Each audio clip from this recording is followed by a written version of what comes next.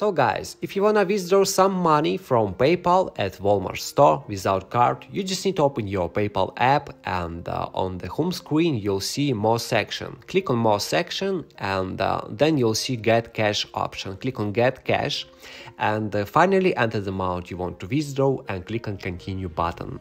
And then you'll need to generate withdraw code, and with this code go to the cashier and show your withdraw code and eventually get your money. But as I know, currently this feature doesn't work. Just look what I found on PayPal community.